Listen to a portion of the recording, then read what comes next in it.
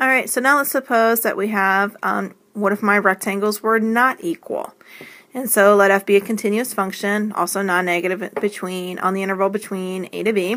Then a Riemann sum can be used to find the approximate area of f under the curve if the widths are unequal by. And so if you want to find the area, you just, again, you add up all the individual rectangles. Area of rectangle 1, area of rectangle 2, area of rectangle 3. This is going to be the sum of all your rectangles. Finally, plus the area of rectangle n. And again, an n is the number of rectangles with different widths. So each individual area has its unique height times width. And so the width, delta x, is different. It's going to be different for each one.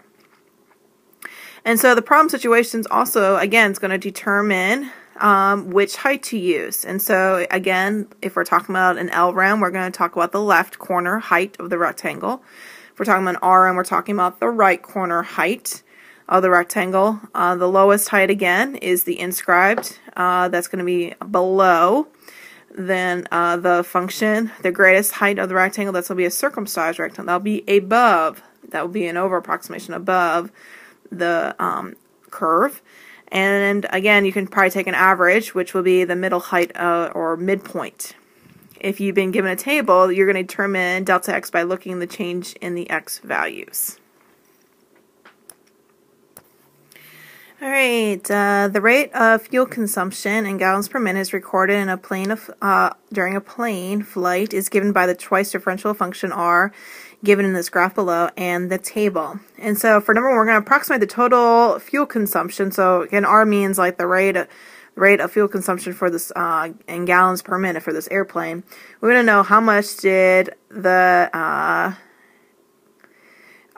total value of fuel that was used between during the first 90 minutes. Okay, and so we're going to talk about a left Riemann sum. So if I was going to draw a picture, a left Riemann sum is I'm going from here. Looks like my t. So we want to talk about the width. My width for my first rectangle, I'm going to go from 0 to 30. And I'm talking about a left, so that means I'm going to deal with the left corner. So my left corner is going to be my height. And so there's my first rectangle. And my width is going to be 30. That's the distance. My next rectangle goes from 30 to 40. That's a distance of 10. Again, we're talking right here. So I'm creating, again, a left height located right there. My next rectangle also goes from 40 to 50. And so again, my left rectangle height is going to be here. And I'm going from 40 to 50. And there's my third rectangle. Its width is also 10. The next one I have a width of 20.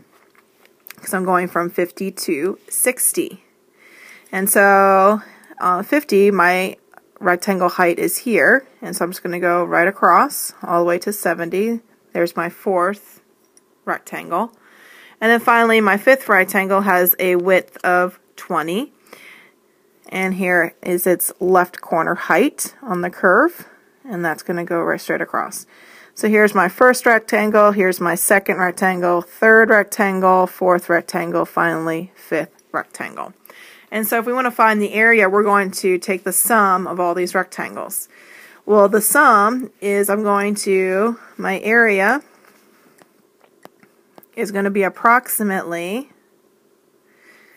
well, my width for my first one is 30, so I'm going to do 30 times, and I'm talking about an LRAM, so I'm looking at the left height, meaning this height right here. And so if you look on the graph, my left corner height is going to be 20, and so I'm going to do 30 times 20 plus, and then my next width for my rectangle 2 is going to be 10, and its height is 30.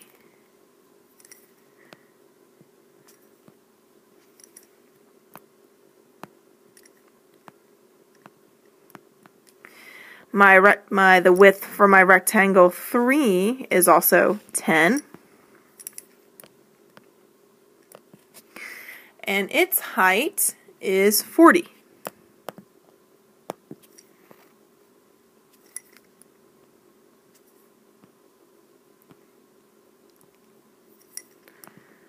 the height of my the width for my fourth rectangle is 20, and its height is 55.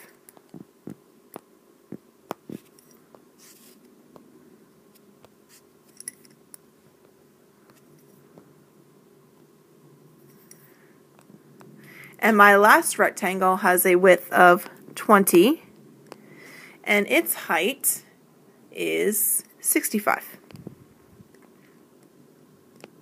And so it's normal to have that 70 left alone. So that's the ending height. That's that height over here, this last dot. We would only consider that last dot if we were talking about an R ramp. That means my beginning dot that I had over here highlighted in blue over by 0.20, we'd have ignored that one. And so use your calculator, find the sum, and that will give you your approximate area. And so hopefully you'll find the sum to be approximately 3,700. And so again, our situation talks about an airplane flying, so we're talking about fuel consumption, and our fuel consumption is in terms of gallons. So over 90 minutes, my airplane has used up 3,700 gallons. Gallons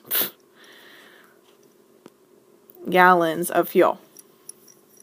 If you look at your graph, number 2 is asking, is this numerical approximation less than the value of the exact area or more? Well, if you notice, our rectangles are below. We call this an underestimation because there's area underneath our curve that we have not taken account. And they kind of look like little triangles. And so we're not considering these with our approximation. So since they have not been considered, you probably figured out it's going to be less than the value of the exact area.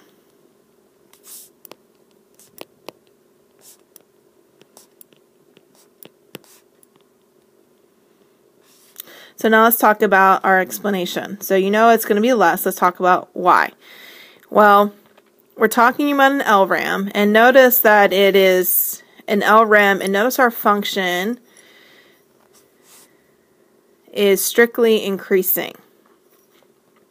And so since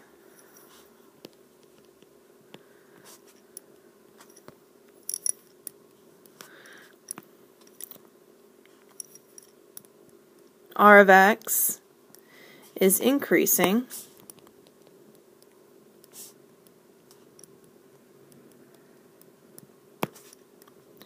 and it is an LRAM, our approximation is going to be less.